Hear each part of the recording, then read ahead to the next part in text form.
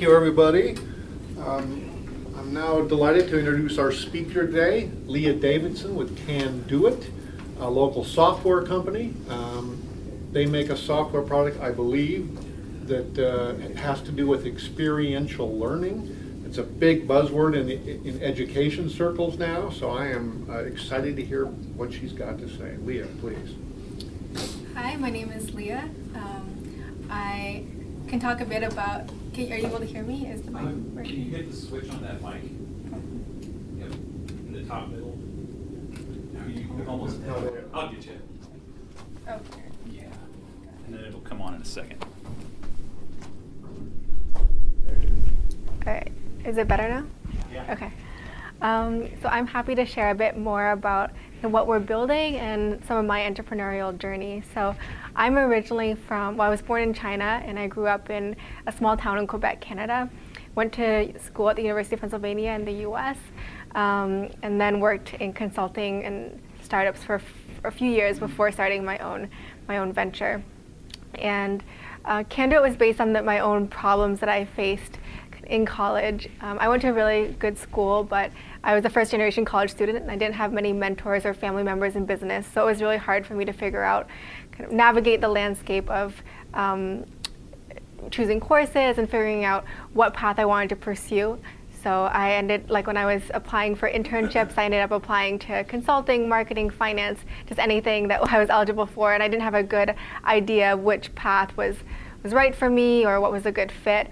And then also most of the process, so our college had an on-campus recruiting process where all the companies come on campus, you send in your resume, you get slotted in for interviews, so you could be interviewing at 4 to 5 companies per day on top of classes back to back, and then kind of traveling around the country for those final round interviews. So it's quite a stressful few weeks, and a lot of students get depression or burnout or get a lot of anxiety because of that process.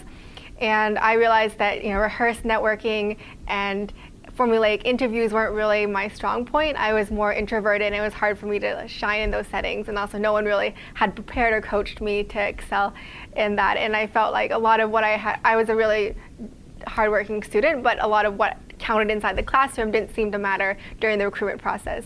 So it was just kind of how well you could convey what you had done in your own words. And your resume is basically that. It's like your own version of what you accomplished, as opposed to what other people thought about your work or actually the outputs of what you did. And I wanted to change that process, and so I went through 50+ interviews. It's really hard to get an internship. And then when I got full-time offers, the companies had sell days, so they would fly us back into their kind of headquarters. We get wined and dined, and they convinced us to try to sign the paper. And so, I mean, some of my peers even got Tiffany jewelry, or they got popcorn and steady breaks in the mail before finals week. So anyways, the companies really went all out, delivering chocolates. It was quite interesting. But that whole process wasn't a very good portrayal of what firm was the best fit or what role was the best fit. So I ended up in a job that sounded good on paper, but then I was really unhappy in. And they were it was I wanted to go into consulting, and it was more a data science consulting firm, and they were oh, you'll pick up SQL and you'll like it, and I really didn't. And I was wondering, could we catch that earlier, and could we figure out before a student ends up in a position whether it's a good fit for them or not? And also, why is most of what you learn in college so disconnected from the real world? So there's the academic side, what you're learning inside the classroom, what the professors are teaching, and then there's career services, which is trying to help you get a job. But those two departments, and now that we've talked to over 30 universities, they don't communicate with each other. So they don't really know what the other person's looking for. And there's no way, if I'm a student and I maybe I founded several student organizations, but that wasn't captured during the recruitment process. And I got a lot, mostly A's on my coursework, but that again, the hard work and the teamwork and all the skills I had developed inside the classroom didn't really matter so much to recruiters as much as how I could spin the story. And I wanted to change that, and so what we created is Canduit, which is an online digital platform which allows companies to connect with students for short-term projects. A lot of these projects are integrated into coursework at the universities, so we're able to partner.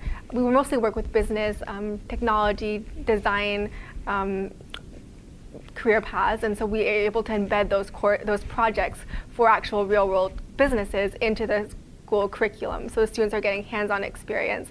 Sometimes it's outside the classroom, so the students are working as part of student organizations, or they're working as on their own for either course credit or outside of class. Our goal is to tie all of our projects to a scholarship component. So the money that the companies are giving, we take a portion for our operating costs, but the rest are given to the students who are doing the project. So there's like a $1 trillion debt crisis in the US, and so we're trying to help as well students afford their education.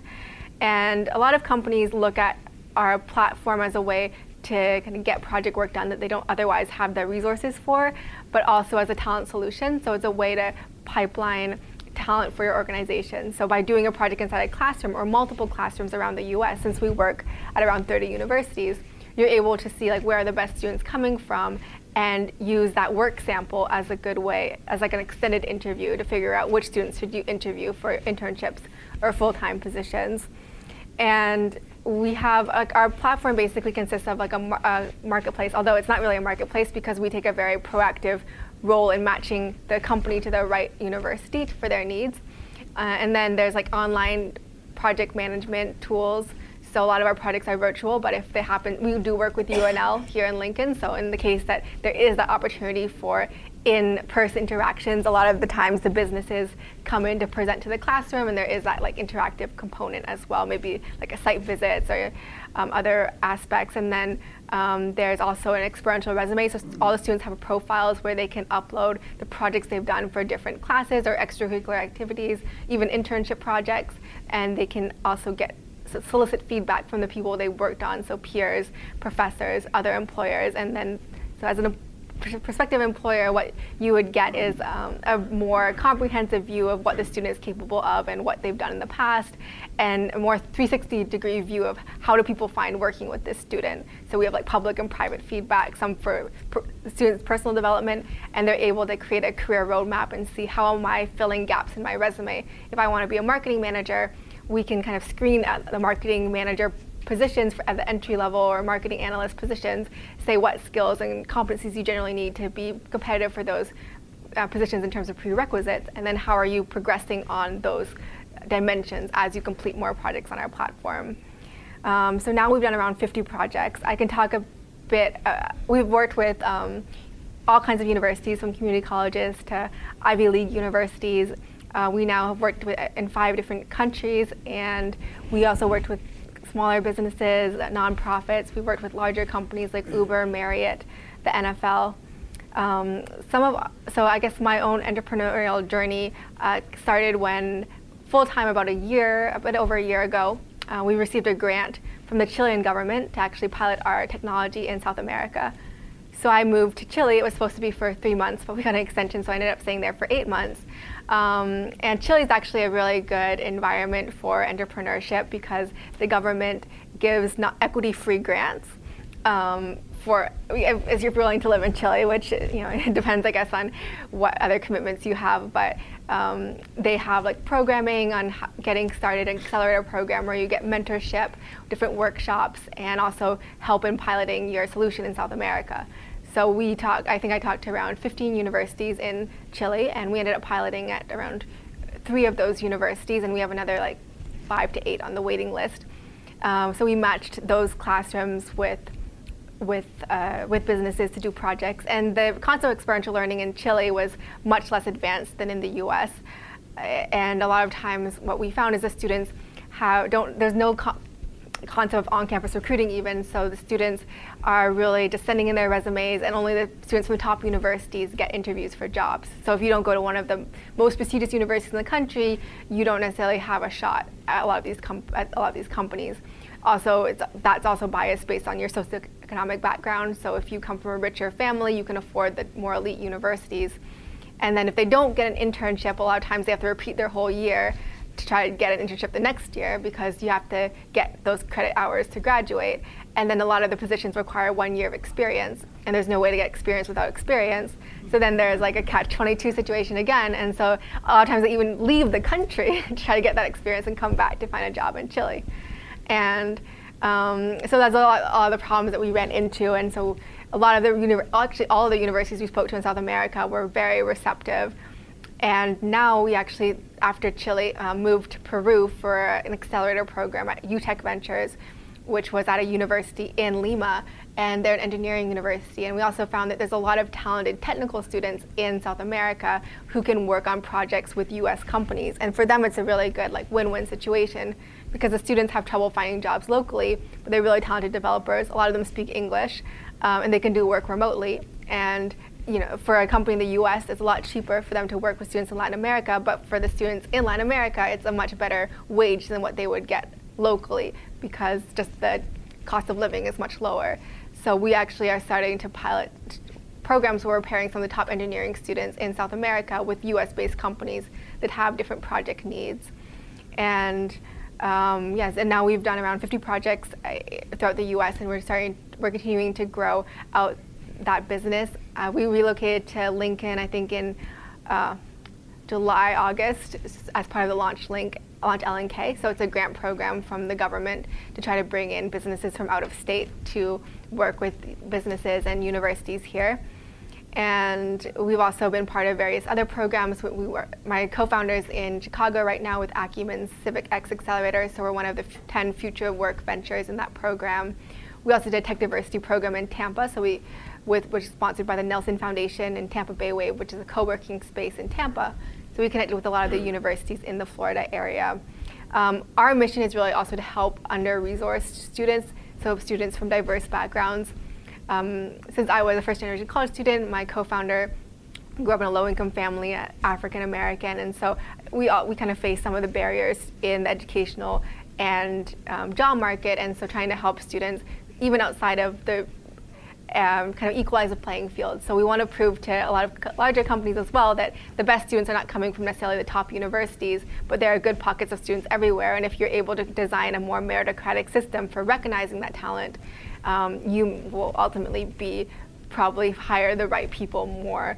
And our system allows you to do one project on multiple campuses as well. So for a larger company that has a lot of recruiting needs, we can kind of have them do it at diverse universities. We can even remove the identifying features of where the students are coming from, and they're able to see based on the project work, who is the best fit for this job and who should I interview. So if you could go to a small university in the middle of nowhere, but you are really talented, you're a really hard worker, you can get your foot in the door in a way that you wouldn't if you had just got your resume passed through the screener looking for keywords. And yeah, I think it's been an exciting journey so far. We're a team of around 7 people right now. We're actually in the process of hiring a CTO based in Nebraska, so that will help with some of our technology needs. And we're also designing some artificial intelligence, data analytic tools that will help students with the process of matching them to the right jobs and companies finding the right candidates for those jobs. So we want it to be more of a talent solution. We have some strategic partnerships with that want to bring their students over to our platform as well. So that could, as we're talking about a couple of 30 to 50,000 students coming on potentially next year, which is exciting. And I think a lot of the problems that we realized, so I think a lot of the problems that we realized in the university system is that university enrollment around the country is actually on decline, and I think that's partly because of rising tuition costs. There's a lot of online education options, and so a lot of universities are now turning to experiential learning as a way to bring in and attract more students. On the company side, it costs around $4,000 to hire an entry-level candidate, and so 1/3 of those employees leave within the first year. So it really benefits the organization if they're able to invest in hiring and supporting the right students, and they're also supporting the educational system at the same time by giving these students real projects to work on. And getting in front of those students earlier can build employer branding for when the students are looking for jobs later on. And on the student side, a lot of times around 40% of recent college grads end up underemployed, and they end up in jobs that are not related to their degrees or what they're studying, and maybe they don't even require a college degree. And so this kind of connects what they're learning in the classroom. Even if you come from a liberal arts background, you can still get that hands-on experience. So when you're putting out your resume, you have some work experience to showcase. And our upcoming goals, so usually when we do it inside a classroom, there's a professor who's the person who's signing off on the project, and they're overseeing it to make sure it's up to the standards of the company that we're working with. but we're also working on a program where we can bring in community mentors who can mentor individual students or teams of students outside the classrooms who want to get that experience as well. And yeah, our motto is that you can gain experience without experience, and we really want to help students get that access and get in the right positions and succeed in the job market. And we're really excited to be in Lincoln, connecting with the community here. I know I've got a ton of questions. First of all, help me understand, okay, you work with companies, you work with colleges. Who all pays for your software? And does the student pay a fee to use the software? And does the company pay a fee? And does the college pay a fee? Where does the revenue come from? Yeah, so the students never pay for the technology. We are talking to some universities about a licensing agreement, but it really depends. Like, we also do a lot of free engagements with universities. If they don't have the budget, we still work with them. Usually the companies pay a fee, and then we take a portion for operating costs, and then the rest is given to the students who are working on that project. Okay. And then another question I have is, with the current low unemployment, and almost every company I talk to is scrambling to find people to work, does that really help your cause? For companies to use your product as a way to recruit new talent? Yeah, I think that there's a lot of competition for talent right now, and so people are going, like we're seeing, especially the ones that have recurring needs for students coming into their organization. So a lot of the larger corporations are investing a lot. The campus recruiting industry is a $10 billion a year industry, and that's like the career fairs, the flying people out for interviews, like all of that, like courting students, early exposure programs, like those are all expenses that companies are incurring trying to get in front of students sooner and getting them to join. So I think we are seeing more, and there's also a big push for diversity in organizations. So we're able to help. We work with some like historically Black colleges and universities, and some ones that focus on like women's colleges or underrepresented groups. So we're able to help companies achieve their goals as well when it comes to recruitment and selecting students. Do you have any statistics on the success rate of placed students with employers, like the length of time that they're staying with them? So we're just like a year and a half old, and so we don't really know yet. We do have some students who are like have gotten jobs or internships out of those engagements, but we're not. I guess it will take a while for us to be able to measure like long-term retention and satisfaction. But we've gotten good reports on the projects from like the feedback forums of students who are, when we're talking about how it's improved their skill development or their industry awareness, and also the employer's satisfaction in doing projects with their students. We tend to be pretty involved, I mean not on a day-to-day basis, but checking in to make sure the project's going smoothly, or if there's any issues, trying to catch those early so that we can get like expectations aligned and move the project on the right path. Could you talk a little bit about your launch challenges with respect to reaching out to universities as well as the employers? You talked a little bit about the $10 billion industry. So what was your pitch? How were you going in and able to successfully align these businesses with your product? So my co-founder has around 10 to 15 years of experience in recruiting. So he comes from that industry and is very familiar with, he has like a network of contacts, so that helped a lot. Also the programs we're part of in different geographic areas put us in touch with the businesses and the universities in those areas. So we didn't know anyone when we went to Chile, and the Chile program helped us get in touch with those universities. Here in Lincoln, we got connections with Doan and UNL and some of the other universities based on people, just our network and connecting with people. Now we're getting some people kind of reaching out to us after hearing presentations or reading articles about what we do. I think we definitely are want to reach companies at a larger scale, so either larger corporate partnerships or just reaching smaller businesses at a larger scale. I think on the university side, there's a lot more capacity for projects, so it's just getting that deal flow coming in terms of there's a lot of students who would love to participate, and the more businesses projects we have, the more engagements that we can do with the students. What we do sometimes if we don't have like a lot of individual projects is we'll have the whole class working on one project for a company, or we'll do the same project on different campuses to give more students that opportunity. You said earlier, if I understood you correctly, that when you were in Peru, your goal was to reach out. You got 2 or 3 of the top universities, and then a statement or so later you made the comment that a lot of the students that are in 2nd and 3rd tier colleges or universities, how are you reaching out to them now, those colleges as well, so that those students can get internships? Are you starting to work your way down into tiers of levels of colleges, or are you still up at the top? Yeah, I think like in the U.S. we've been pretty diversified.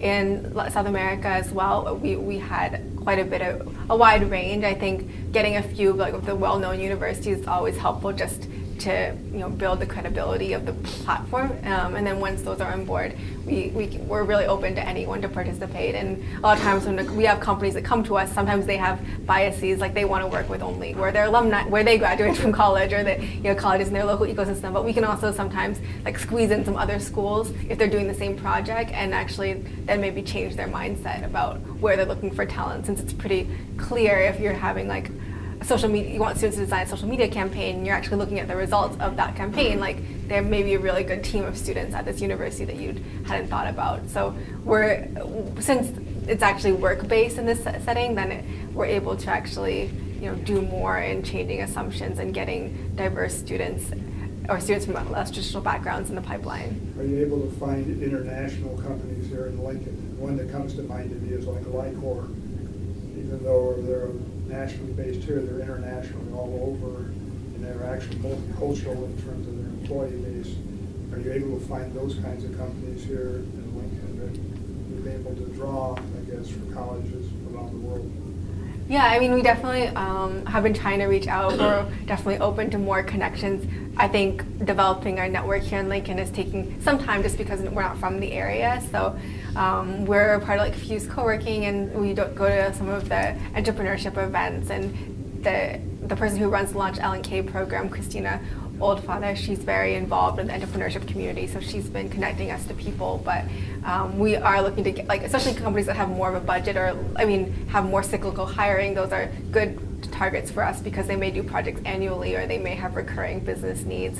But we can also do it with smaller companies as well that may have like one-off projects, or just not have the capacity to do everything that they need to do internally. So that's a lot of, like, I'd say our larger companies look at it more as a talent solution. And then like the smaller companies that maybe just they have business needs that they don't have time for. They need someone to design a website, or they need someone to take care of a marketing do market research, or just like these smaller engagements.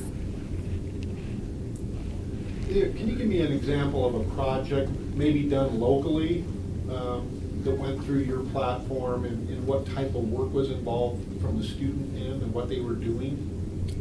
Yeah, so we're just kind of starting the conversation with UNL, so probably those projects will be for the spring. Some of the other projects that have been done, so we've had students do user testing of like websites, design new features for websites. We've had students design logos for businesses. We've had students do like different research, like interviews, surveys, market research in their communities, internet research. We've had them do like social media campaigns, run social media pages. We've had also like students do like strategy consulting. So sometimes the business will come and they just want more ideas of how they can grow revenue, and they want, or how they can cut costs, and they want kind of more of the creative energy of the students and doing their own research. So a lot of these students actually end up going to like top consulting firms after graduating like a year out. So but while they're still in school, they just want that experience, and so you're still getting a lot of their what they've been trained to do through their studies. And so we have a lot of classes that do client consulting work as well. So anything in the business consulting area. This is maybe tangentially related to like your experience and area expertise, but do you have any insights as to like all the factors that have contributed to the exponential ballooning of college, tuition and living costs and all that? Because one thing I know about is over the past 40 years, we've kind of kept the hiring steady, or even dropping off slightly of professors relative to student body populations increasing enrollment. But then you look at the administrative side, that on average, like a typical administrative growth over that same time period is like 10 to 30 times. Like, I don't know if you see any other symptoms along that kind of line that maybe you could address, you know, through something like Canduit that can. You mean like the tuition costs going up? Yeah, I mean, because your company helps make things more efficient, right? You know, like making the career center and academic sides kind of synchronized a little bit. Right? I don't know if you've got anything others, you know, like what could keep costs, you know, either steady or just reduce the increases, you know, because we see yearly increases everywhere in tuition. Yeah, I mean, I think what we're trying to do is take out some of the administrative work from the universities, because a lot of them have these people who are manually trying to find projects and for their students to work on, and it's kind of a full-time job. So by creating a scale, more network effect, we're able to help companies recruit across the country and not just form one-on-one relationships with universities. And then the universities track data more centrally on how their students are doing. So I guess one thing, a lot of the universities have like these internship feedback forms, but they're kind of in paper documents or they're scattered everywhere, and like so they're not capturing the data on how their students are progressing in terms of career readiness. And so we're helping to centralize the data reporting in that area. And I mean, I think in terms of like hopefully we're able to like just add more capacity, like technological capacity to accommodate a lot of the, like if a professor, for example, wants to implement experiential learning course, they don't need to do it from scratch. They can look at projects through our database, and so hopefully that provides some sort of efficiency in the long term. Have you ever looked at like red teams or like working with the DoD or anything like that? We haven't, no. Do you have a website? Yeah, so it's www.canduit.co. And if there's somebody here that works for a little bit bigger company and they might have a project that students can work on, do they go to the website to get signed up? Yeah. Also, my email address, they can contact me by email, which is my first name, leah@canduit.co. And that's a good way as well to set up initial conversation. We usually just start by talking about what the project is, what type of students they want to work with. We have undergraduate, graduate, students from different academic backgrounds, students from different types of universities. So when we have a better idea of what they're looking to achieve, whether it's local or international or national, we can help them find the right university group to work with. We do tend to work on a semester basis, so that like now that we're already in the semester, it's harder to fit something in like right away, but we're now preparing more, I guess, for the spring. And then we do have occasional opportunities if they need something on a more pressing basis. Any other questions for Leah? William? How are you able to get the software set up, and how crucial is it to your actual service to universities and yeah, I mean, it's not really like a software that you're installing. It's more like a software as a service. So it's like all online. So it's just like a website basically that everything is housed kind of on the cloud in that sense. And a lot of times, like, it's not mandatory that you use the technology either. If you have other conduits of channels, our technology has different features that help with managing remote projects.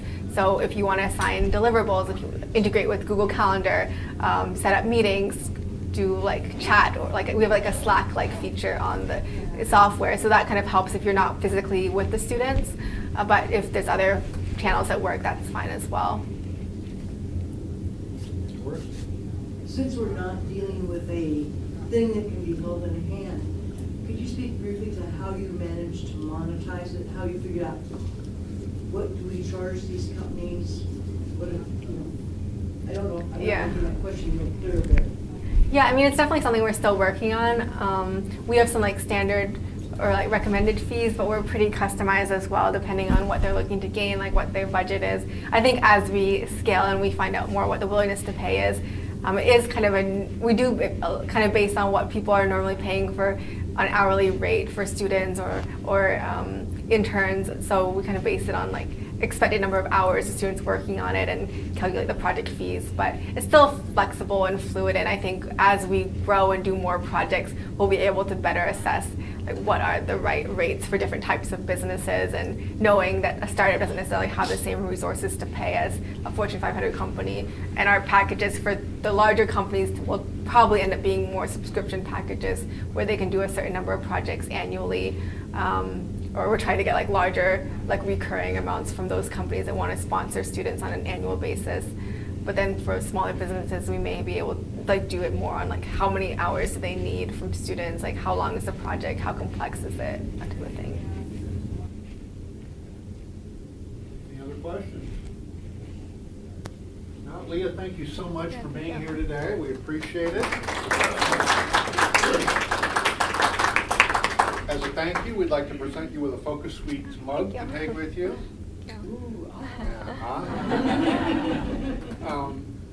That's it for today. There's no need to run off though. You're welcome to stay around the space as long as you like, walk around, check out our resident businesses, exchange business cards, meet somebody new before you go, or come up and ask Leah more questions if you have them. Thank you for being here. We'll hopefully see you next week for Luke's presentation. All right.